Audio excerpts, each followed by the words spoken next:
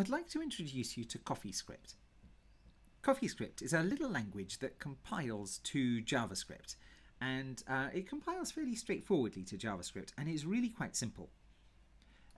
First, I should explain why I'm introducing it. Well, the biggest reason, of course, is that it's an example of a language that compiles to JavaScript, and we can have a look at it. But I'd also like to suggest that if you're new to JavaScript, we did introduce JavaScript a few weeks ago, but if you're new to JavaScript and you're also a student that's found themselves needing to catch up their Java skills in the first half of the course, perhaps because your programming experience was some years ago originally, CoffeeScript might help you to learn both CoffeeScript and JavaScript. JavaScript as a language has some interesting wrinkles in it, and CoffeeScript can help you to handle some of those quirks. The easiest way to learn it is from its homepage on coffeescript.org, where there's a one-page description of the whole language and a live translating try it out tool. That said, it is a fairly large page. It's a fairly long page, but you'll see that it's all documented by example with the CoffeeScript on the left and the JavaScript that translates to on the right, and you can run it from the page. And it's also, if you click this try CoffeeScript up here, that is live translating the CoffeeScript on the left to the JavaScript on the right that quickly.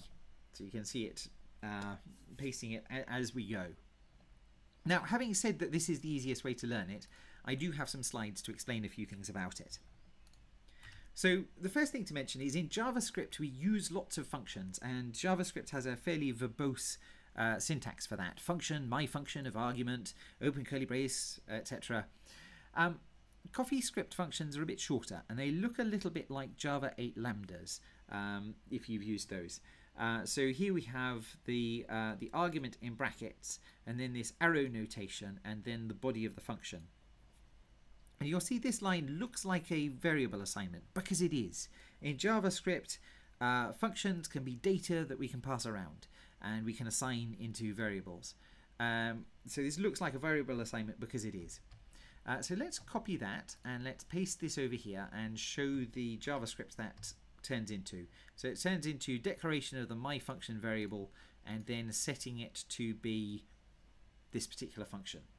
But that's a few lines shorter. The next thing to say is, like Python, if you've used Python before, CoffeeScript uses indentation instead of curly braces for some of its scoping. So here, I've declared my function. I've said it takes this argument called arg, and these two lines here are, because they're indented, they're part of the function. But this one that's not indented, this one that's outdented from those, that's no longer part of the function. So if I copy that one across,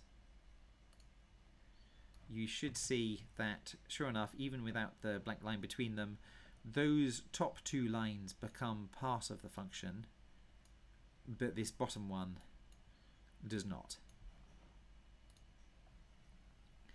Objects in CoffeeScript, if you find yourself wanting to declare them, well, they look very, very similar to declaring them in JavaScript. So there's the CoffeeScript on the left and on the right, and okay, that one's got a few more new lines in it, but generally speaking, those look pretty similar. But you can, if you want, replace the curly braces with indentation. So you can do this notation: singers equals indented, and so this is creating an object with the key Jagger mapped to rock and the key Elvis mapped to roll. And so if we paste that in, you should see that generates exactly the same JavaScript. Next thing to mention about it is CoffeeScript is expression oriented. In Java, not everything has a particular type. You can't really assign an if into a variable. There's a ternary expression that we'll see that you can. But in CoffeeScript, it's expression oriented. Almost everything you write has a type and can be assigned into something. So in this case, we've got location equals, and we're giving it an if statement as the expression. And if we copy this one across, we'll see that in this case, this translates into this ternary expression that's in JavaScript and is also in Java. But again, we could use the indentation.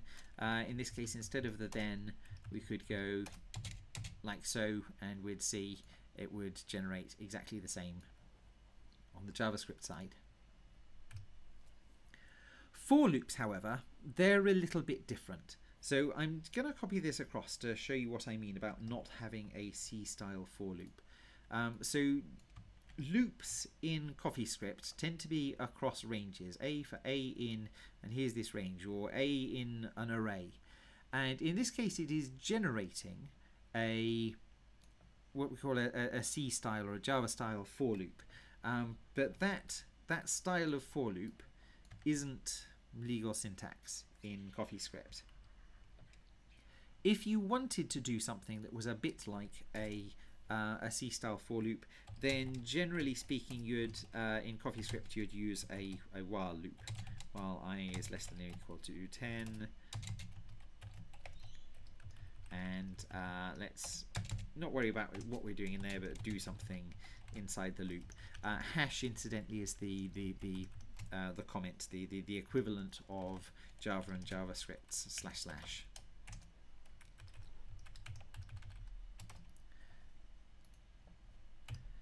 So for more detail on the language itself, I'm going to suggest having a look through the examples on coffeescript.org and trying it out.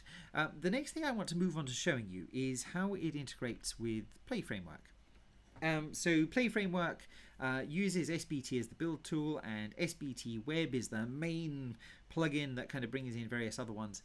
And sure enough, one of the plugins is for the CoffeeScript compiler. So if we, and apologies, there's a typo here, if we add the plugin in project /plugins sbt.sbt, not conf plugins, project plugins.sbt, that will bring in the CoffeeScript compiler, which will automatically activate, and it will spot whenever we have something or other .coffee files under app assets JavaScripts, and it'll compile them into JavaScript files. So in here is a project, and this is the tutorial from just before the break, the one that I suggested having a look at over the break, that does the XML HTTP request down to the server.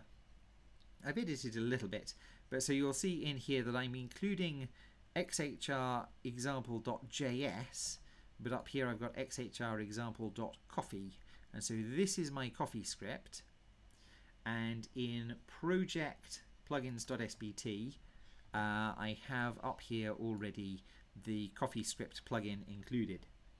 And so now if I pop across to Firefox and I load this page, there it is, and there is the compiled JavaScript it's producing. And you'll see, for instance, that it's done this pattern that I mentioned back in the JavaScript lecture, where to avoid polluting the global namespace, people often put things inside an anonymous function and then immediately call it. And CoffeeScript does that for you. But if we look down the bottom, we'll also notice here's this comment to say that there is a source map for this. And so this means that here I am looking at, actually in this case, some reasonable looking JavaScript that it's generated. But I could, if I wanted, go over to Settings, tick Show Original Sources, and now I've got xhr example.coffee on the left, and the browser will go and fetch the source for me, and I can even put a breakpoint into my CoffeeScript. So let's breakpoint the line where it creates the XML HTTP request, and that's going to get triggered after I've pressed this button to call it. And so now I've put a breakpoint, and I'm at a breakpoint on a line of CoffeeScript, and I can step through my CoffeeScript, even though the browser doesn't have a CoffeeScript parser in it. The browser's only got a JavaScript parser in it. So this is using the source maps that we mentioned in the previous lecture, that the browser sure enough is executing the JavaScript and then using the source map to work out, well, where am I in the CoffeeScript then? If we go back to IntelliJ, we can also have a look in here at the JavaScript that it's developed. So if we go into Target and then into Web, and then into CoffeeScript, we can see there is the JavaScript that it's generated, and we can also see this is what the source map that it's generated looks like.